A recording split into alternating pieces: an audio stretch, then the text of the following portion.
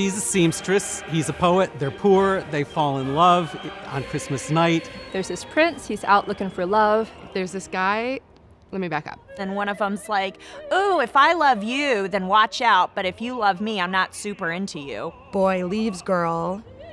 Girl feels jilted and goes crazy without checking any facts. He decides to kill himself, and he jumps off a cliff.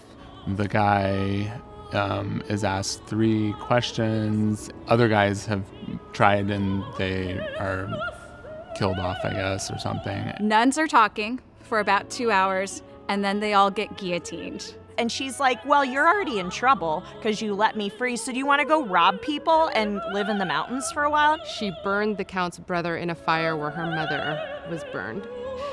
This is a horrible plot. And in the end, we find out that relationships are just about compromise and nobody gets what they want in the end. And it's a comedy. And of course, the obvious resolution is to have a fight to the death. 2 people singing at each other like they're arguing. They have major fights. They split up. She comes back to him in the spring and dies. And then there's a big bullfight. And Carmen, is Carmen. When he kills the troubadour, the gypsy's like, ha, fooled you, that's actually your brother. I finally have my revenge. And then everyone lives happily ever after. That's basically it.